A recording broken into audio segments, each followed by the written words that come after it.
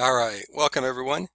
My name is Dwight Duffie, and in this online lecture, I'm going to be elaborating on what I think are some of the key concepts and ideas from Chapter 1 and Chapter 3 of the Shelley Cashman Discovering Computers 2016 book. If you're following along in an earlier edition of the book, circa 2012 to 2015, most of what we cover in this lecture is found in Chapter 1. I'd like to emphasize that online lectures are not intended to replace independent reading or independent study of the chapters in the Shelley Cashman book. Also, if you're watching this lecture as part of an online or hybrid class, you probably have a companion worksheet that you need to be working along with, so you may want to pause and make sure that you have that available to you. We are not, I'd like to emphasize, planning to go through all of these PowerPoint slides. I'm going to just look at a handful of these slides, and we want this to be a conversational or discussion of the important concepts and ideas in Chapter 1 and Chapter 3. So I hope you enjoy this discussion. This is not formally organized. I have an outline here of ideas that I want to make sure that we cover, and we will frequently detour from the Shelley Cashman book as we discuss the important ideas that are here in chapters 1 and chapters 1 and 3 of the book.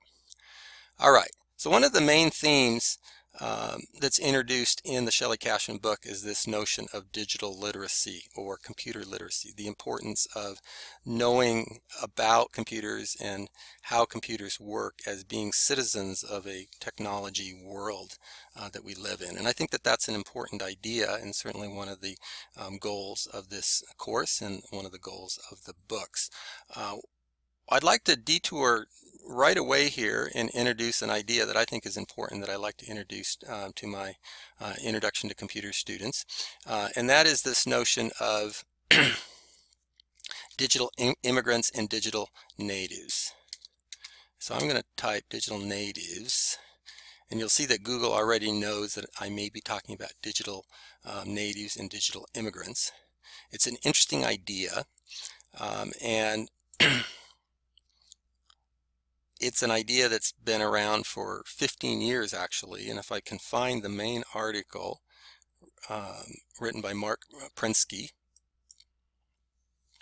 the seminal work on the impact of technology. This was written nearly 15 years ago, but I think it's very much relevant today. And I want you to think about where you fit, in this digital native, digital immigrant continuum. My guess is most of you are digital natives. You have grown up in this land of computers and technology. I know I was an immigrant to computers, but I was fairly young. I was in elementary school when I first saw a computer, but I did not grow up with computers in my hands like my kids have grown up. And it's certainly not like my dad, who's 95 now, who didn't see his first computer until he was, well into his 50s. So your mileage will vary depending on largely your age, but this notion that society has shifted and that we have now a generation of users who are native to technology, but yet we still have people that are immigrants to this land of technology, I think is an important concept. If I elaborate on this just a little bit, I'm going to blow this up.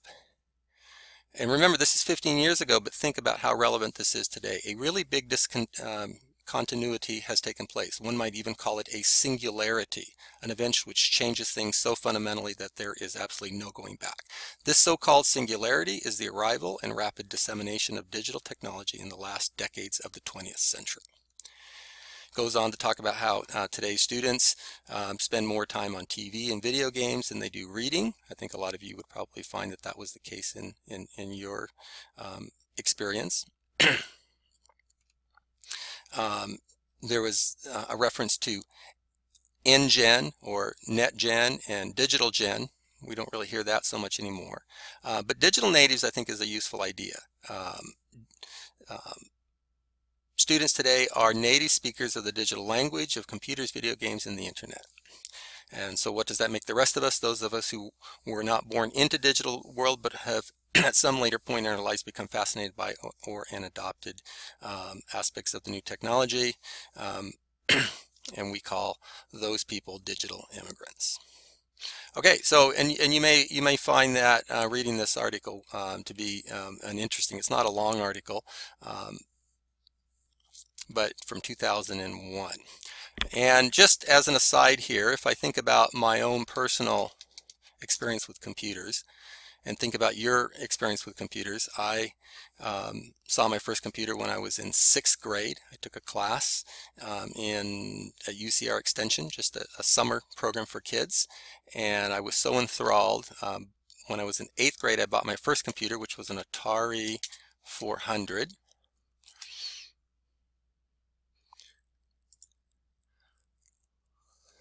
Had a membrane keyboard. The amazing thing about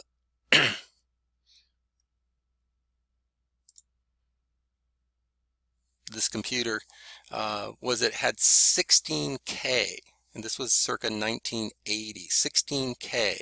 I would say a modern computer today might have, arguably even 16 gigabytes, which would make today's computer have 1 million times more memory than the computer that I used in 1980. 1 million times more technology. But this was, for me, really the first computer that was, available right there at the, at that transition from the 1970s to the 1980s. And, before this, it really wasn't practical to have a computer at home. And so people that kind of went across that threshold were probably going to be digital immigrants. Okay, so moving on into the ideas here in chapter 1. I'm going to go back here to the PowerPoint.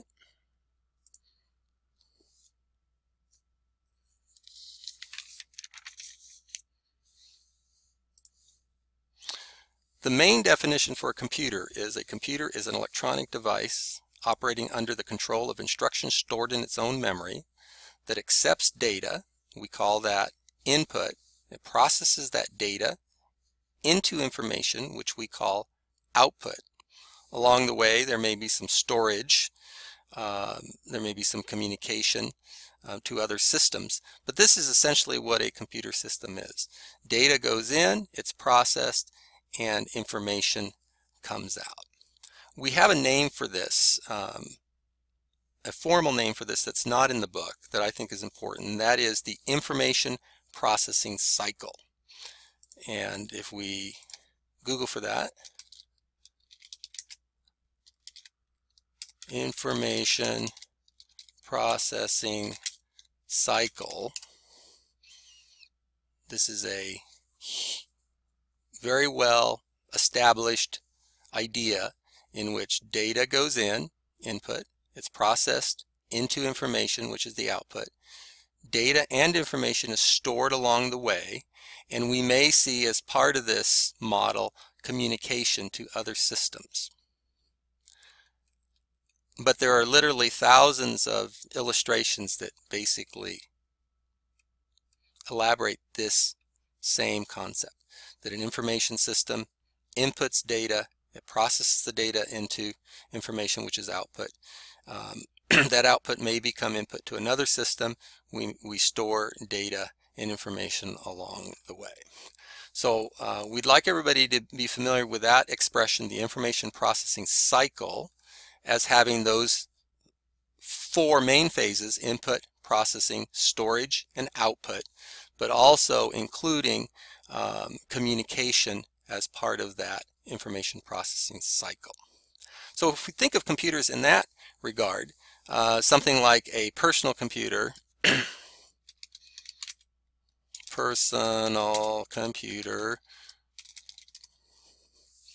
which we're all, I think, familiar with. Obviously the keyboard is input, the monitor is output, the hard drive is storage, the processing unit is inside the the system unit. On the motherboard there may be a network card or other communication capability. This would hold true for a laptop or for even a cell phone if you think about it. So traditional computers obviously follow the information processing cycle. But what about other other systems? What about like an ATM machine? We've all used an ATM. Is that a computer system in the in the traditional definition of following the information processing cycle?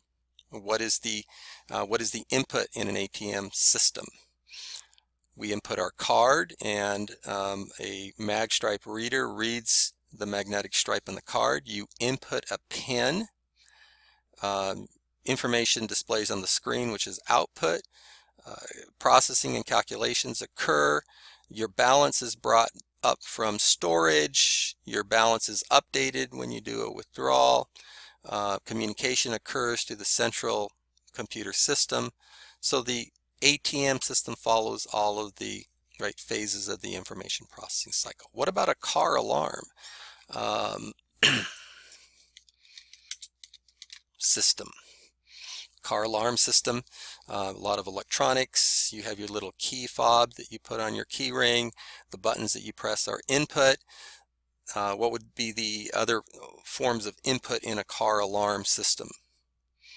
The sensors, that sense the glass breaking or the door opening. Those would be input sensors. What would be the output? The horn that blares on your car. What would be communication? Maybe it calls your cell phone and lets you know that something has happened, or maybe there's a beep, and that would be a form of output. So systems that are not necessarily traditional personal computers or servers or supercomputers also follow the information processing cycle. So we want to emphasize that in chapter 1 here.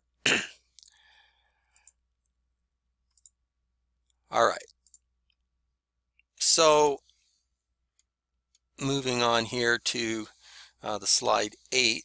So we have this flow of data being transformed into information where value is added in the middle through processing, and then storage and communication may occur as well. And so that makes up what we refer to as the information processing cycle. Okay. Again, the emphasis here, memory, storage devices as part of the information processing cycle is emphasized in chapter 1.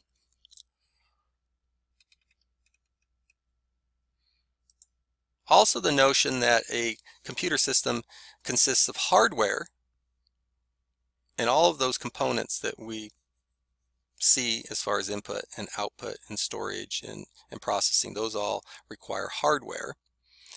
But a computer system also requires some sort of program or software, and that software can be categorized as either system software like an operating system or a programming language or a utility, or the actual applications that run on the computer, which we refer to as application software. So that's another idea that's emphasized in chapter 1.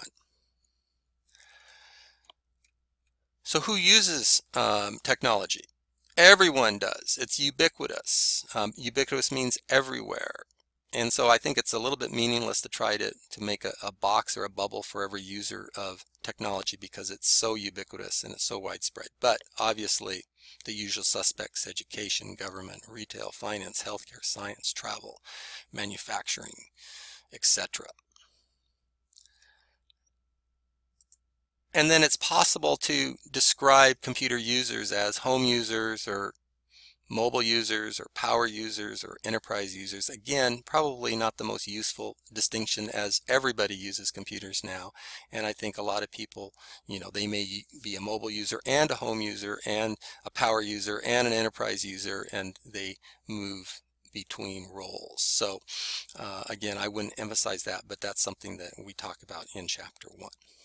Okay, so that's the big picture. Again, a computer is going back to, I think it was slide 5 here, just so we have our definition, a computer is an electronic device operating under the control of instructions, which is the software stored in its own memory, right, that accepts data. Data goes in, it's processed into a useful form, which is then output, and that output we refer to as information.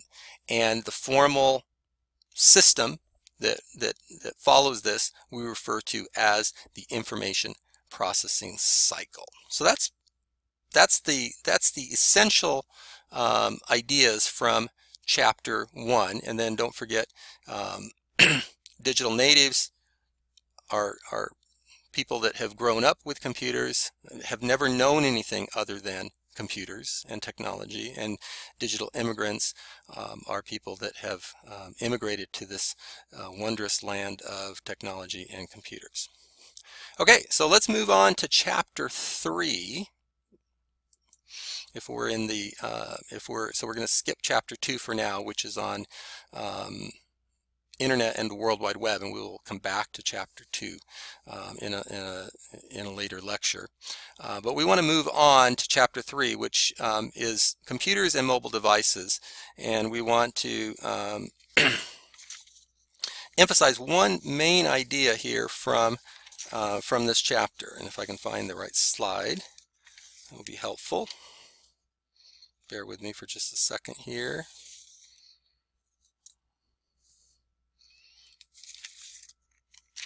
I thought I'd written that down. I don't want to have to go through all these. I should be able to visualize it here. All right.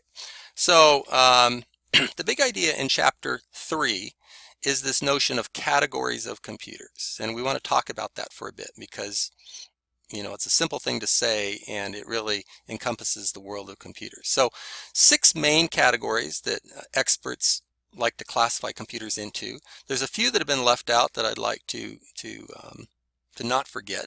But personal computers, I think we all know what those are. The desktop computer that you are most likely using to actually watch this lecture, although you might be on a mobile device.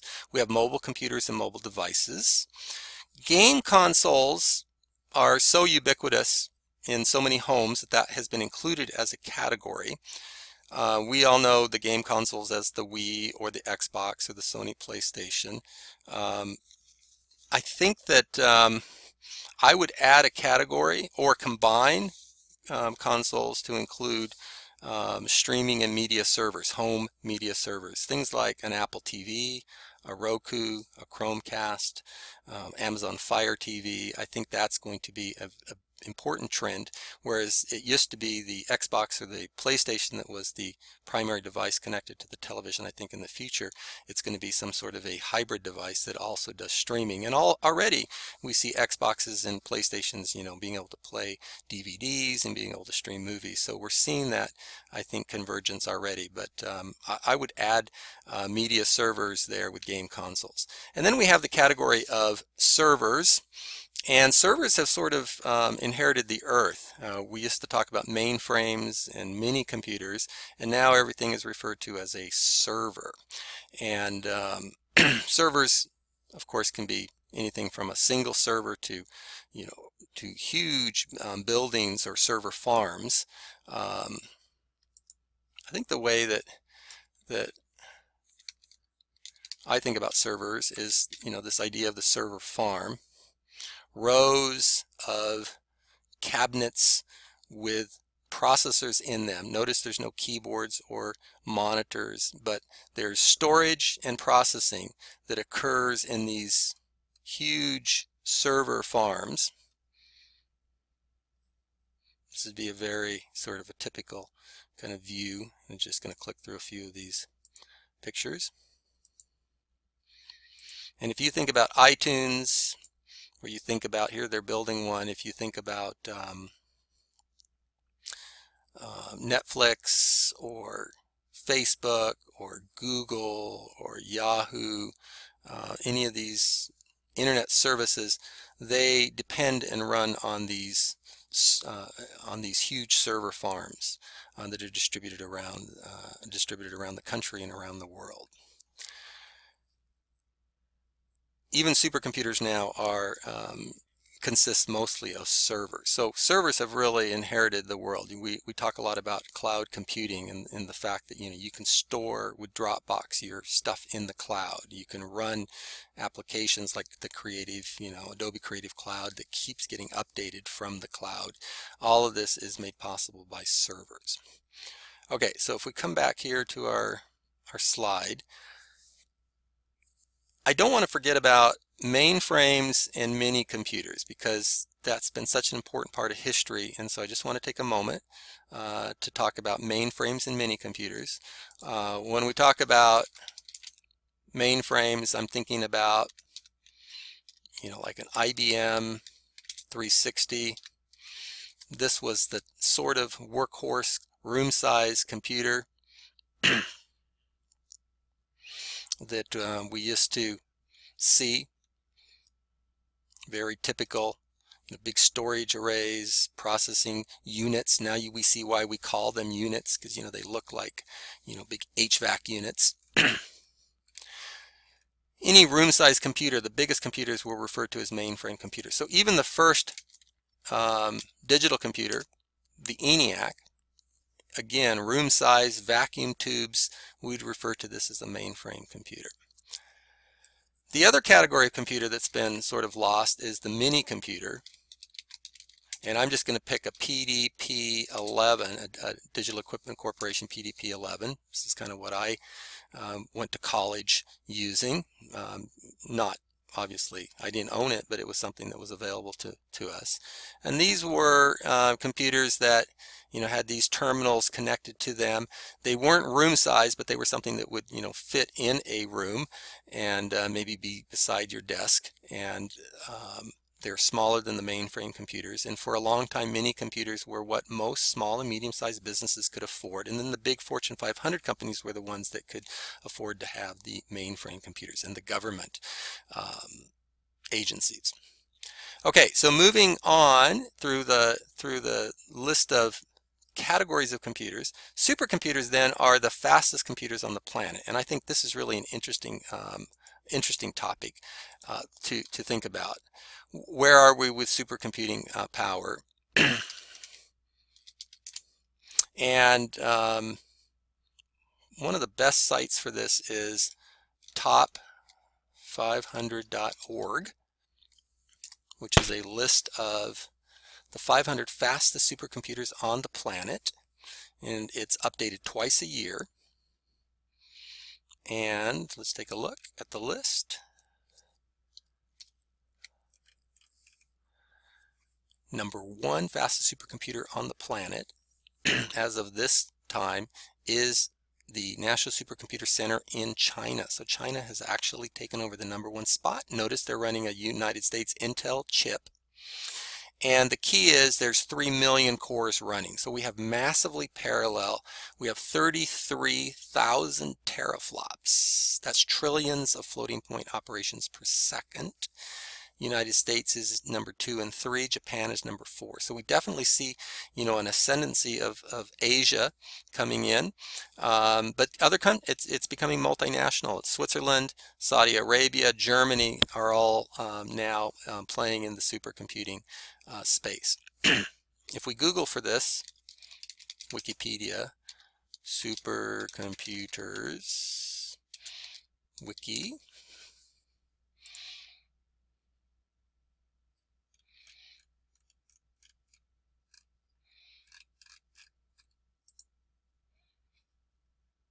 Let's just look at some of these charts, see if I can.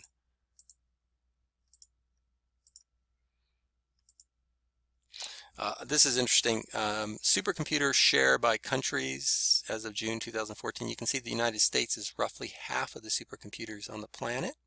So when we talk about this idea of the digital divide later, which is the kind of the gap between the haves and the have-nots, or the divide between those that have and don't have, even though the United States has just a very small fraction of the world's population, like less than 5% of the world's population, we control probably close to half of the supercomputing power in the world. So interesting to kind of see where that's located geographically, geospatially. Okay. So that's the notion of supercomputers. The last idea from chapter 3 that we want to talk about is this notion of embedded computer systems. And it turns out that there are more embedded computer systems than there are probably all the other computer systems combined, by far. By embedded, we mean the computers that are built into your car, into your TV, into your air conditioning unit, to your washer and dryer, into your coffee machine, into your microwave, the medical devices. Embedded systems are everywhere. Anything that has a chip in it. And notice it still follows the information processing cycle. It still has input, still has output, still has storage and communication capabilities. It's just that it's embedded into something like an ATM machine, or into a smart weapon system. So embedded computers, what we want to emphasize here is that embedded computers are very much still a computer, and they still follow the information processing cycle. So if I were to think of just a few embedded systems, and I'm just sort of picking a few here just for kind of random here, a sprinkler controller. You think about the little box that controls the sprinkler system at your work or at your home that has a chip in it, right? It has some dials that you can move, which are the input, and then it controls, the digital valves, right? And so those signals that turn the valves on and off, that's output. It can remember what days and times things need to go on to. All of that, right, follows the information processing cycle. What about an LCD monitor or TV? LCD monitor controller board, right? Anything like a TV or a printer has a card in it, a board in it that handles the processing for that particular device. So in a way, even the input and output devices and storage devices that we traditionally think of are actually computer systems in their own right. They have input and they have output. What about a smart key? Most cars now use smart keys, right? It has a chip in it. The buttons on your key fob are input. So anything with a chip, what about, electronic locks? Those can now be smart devices. And there is this notion or idea of the Internet of Things. And the Internet of Things is this notion that more and more things are going to now be part of the Internet. Your car is going to be part of the Internet. Your washing machine or dryer or your refrigerator, your air conditioning unit, your garage door, the lights in your house, all of these things, right, are part of the Internet of Things. And it's expected that this is going to, dwarf every other type of, or category of computing device. So I like that notion of the Internet of Things. Of course, it brings up all kinds of issues of security and privacy. As we think about that.